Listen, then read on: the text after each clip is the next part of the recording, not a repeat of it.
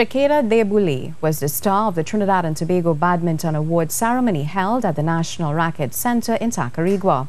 De Boulet, who plays for club Shuttle Force, had an outstanding 2018, inclusive of 2 silver and 1 gold medal at the Junior Caribaco competition. Alistair Espinosa was crowned Male Player of the Year, with Andrew Babwa the Junior Male Player of the Year, and FMT, the Club of the Year. Member of Parliament for Tunapuna, Esmond Ford, called on parents to keep kids involved in extracurricular activities and on the athletes to give back to their sport of choice.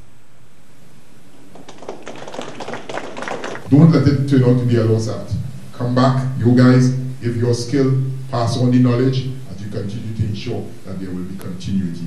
Right, ensure so that at the end of the day we have many young ones coming up in order to be good badminton sportsmen and sportswomen in Trinidad and Tobago.